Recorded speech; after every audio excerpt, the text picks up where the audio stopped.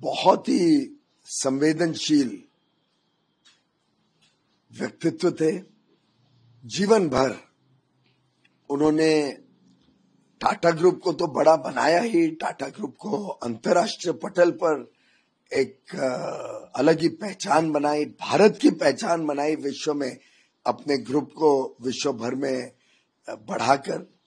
लेकिन साथ ही साथ उनके जो दानवीर चरित्र था, हर प्रकार से, हर किस्म से, हर अच्छे काम के लिए वो तत्पर रहते थे।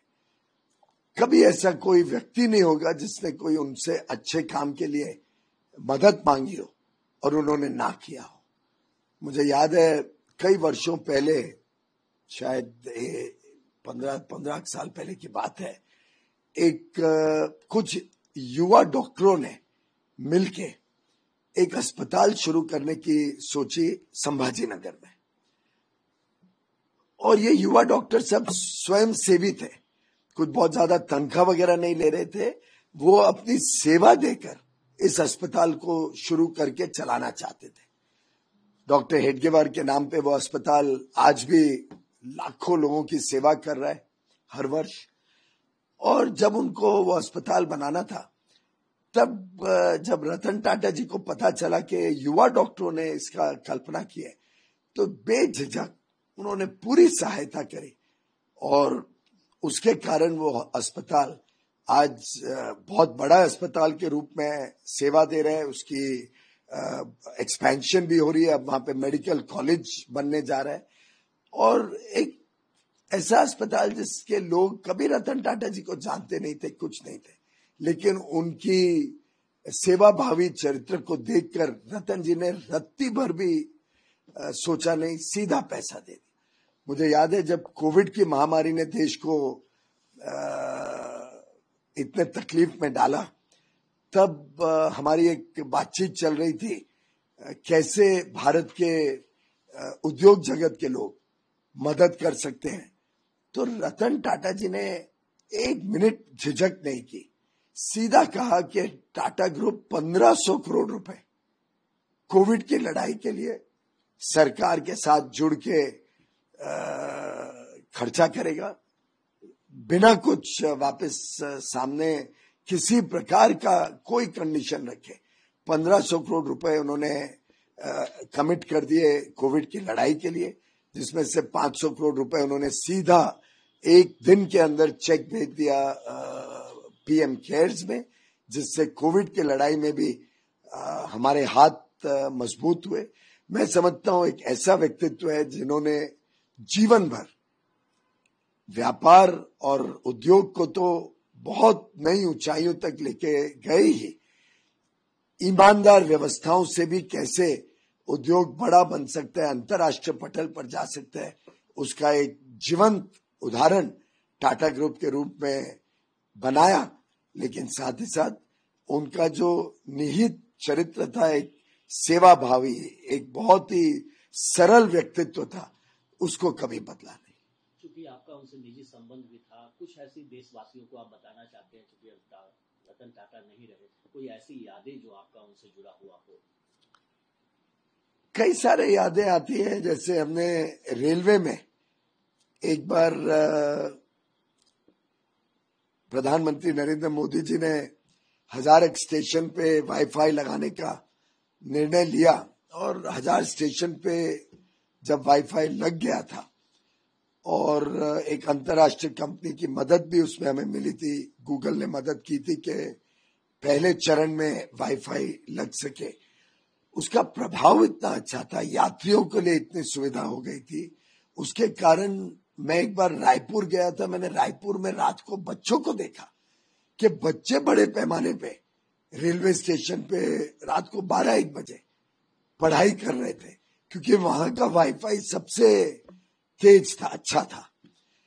तो हमें लगा कि ये वाईफाई को हमें पूरे देश में हर स्टेशन में लेके जाना चाहिए। तो साधारणतः तो हम बजट में प्रोविजन प्रावधान करते, अगले साल के बजट में प्रावधान होता, फिर वो लगता। मैंने ऐसे ही माननीय रतन टाटा जी को बताया कि इसका हमें ऐसा ऐसा लाभ हुआ है, और अब हम चाहते हैं कि जो बाकी 6,500 स्टेशन है सभी में वाईफाई लगाया जाए। तो उन्होंने तुरंत बिना हिचक करे तुरंत कहा कि टाटा सन्स इसके लिए पूरा पैसा देगा रेलवेज को। उनका कोई लेना देना नहीं था। तब तक तो टेलीकॉम इंडस्ट्री से भी टाटा सन्स निकल चुके थे। टाटा ग्रुप में कोई टेलीकॉम का कोई काम नहीं था। उन्होंने सीधा उनके जो सचिव थे और उनके सहयोगी थे वेंकट, उनको आदेश दिया 450 करोड़ रुपए एक पलक में उन्होंने रेलवेज को दे दिए। मुझे याद है जब अंत में वो प्रोजेक्ट खत्म हो रहा था तब थोड़े और पैसे की जरूरत थी। हमें शर्म भी आ रही थी कि क्या छोटे सी चीज के लिए टाटा जी को हम अप्रोच करें, पर उनके वेंकट ने कहा कि रतन टाटा जी ने कहा ये जिम्मेदारी है, टाटा ग्रुप पूरी रेलवे में वाईफाई को फंड करेगा और जो भी कमी पड़ेगी वो भी देने के लिए तुरंत तैयार हो गए। तो एक उनके मन में हर वक्त कैसे भारत आगे जाए, कैसे भारत के युवा शक्ति को मौके मिले। मुझे जो जानकारी है उन्होंने शायद 30 से अधिक स्टार्टअप्स को अपनी पर्सनल कैपेसिटी में अपने व्यक्ति खुद के पैसे से स्टार्टअप को मदद दी कि वो आगे बढ़ सके। कई बार कोई आइडिया उन्हें अच्छा लगता था तो वो सीधा उसको सपोर्ट करते थे, और मात्र फाइनेंशियल सपोर्ट नहीं, वो मेंटरिंग भी करते थे कि कैसे ग्रुप को सपोर्ट किया जाए, कैसे युवा युवती को मदद की जाए कि वो आगे चल के अपने अनुसंधान से, अपने नए आइडिया से काम बढ़ा सके। टाटा ग्रुप एक ऐसा ग्रुप रहा है जिसका हर क्षेत्र में देशभक्ति झलकती है, और रतन टाटा जी ने जो लगभग 60 वर्ष सेवा की है उद्योग जगत की, 1961 में एक शॉप फ्लोर के अप्रेंटिस के रूप में टाटा ग्रुप में उन्होंने सेवा करना शुरू किया था। छोटे से पोजीशन से, अपनी मेहनत से, अपने कृतित्व से, अपनी काबिलियत से वो टाटा ग्रुप के चेयरमैन बने, और 1990 से लेके 2012 तक, जब तक वो टाटा ग्रुप के चेयरमैन रहे, फिर शायद 16 से 17 के बीच भी 6-8 महीने के लिए उन्होंने कमान संभाली, लेकिन जीवन भर उन्होंने, मैं समझता हूं, टाटा ग्रुप को ही नहीं बढ़ाया, देश सेवा करी और देश का एक अनमोल रत्न के रूप में टाटा ग्रुप को खड़ा किया। ये रतन भी था देश का और शान भी थी देश की।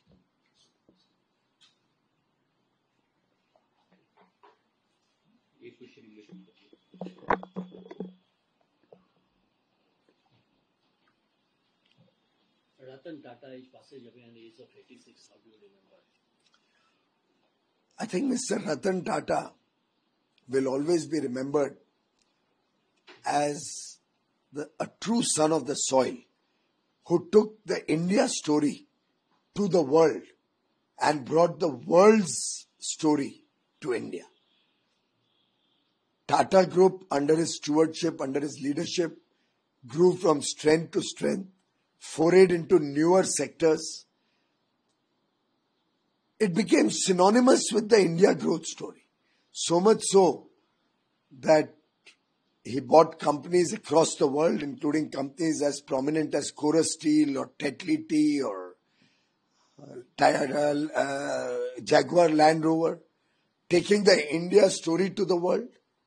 And through TCS, the Tata Consultancy Services, he brought India on the world stage in the field of technology. I don't think there'll be any country in the world where India is not recognized today. And the Tata Group under Ratan Tata has played an important role in that story across the world. I remember on every occasion, Tata Group is one group which stands firm with the country, with the interests of India at heart. Bharat to become a self-reliant nation, Atmanirbhar Bharat, was a part of the Tata Group's growth journey. In fact, you will recall the nano car, which was developed by Tatas, was entirely something which was this passion to make India a self-reliant nation, to develop a car which is designed in India, which is developed in India, all the parts come in India, all the technology is Indian. And today when I see the electric cars being developed by the Tata Group, it really makes me a proud Indian, a proud Bharatiya, that we will present to the world modern, efficient and international class automobiles. When I see a Jaguar or a Land Rover anywhere in the world, it makes me proud that it is made by an Indian company. I think in every living moment of Mr. Ratan Tata's life, he has served the nation, he has made the nation proud. He will be remembered as a true son of the soil, a Ratna of Bharat, a person who will always be remembered, will be living in our hearts and will guide us through his memories on how we take this country to become a developed nation, a prosperous nation. Viksit Bharat 2047. The Prime Minister's vision for India was the dream of Ratan Tata, and we will all work to fulfill that mission. Any memory you want to share with countrymen you have? Well, on every occasion, Mr. Ratan Tata demonstrated simplicity, a very humane nature.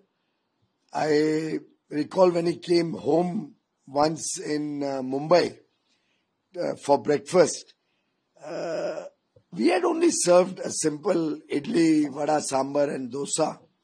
But he was so appreciative. I mean, he must be having the world's best cooks. But he was so appreciative of that simple breakfast. He was so kind to all of us in the family. He was so kind to the server who was serving the breakfast. And at the end of a very beautiful couple of hours that he had spent at home, when he was leaving, he asked my wife, very sweetly, would you like to take a picture with me?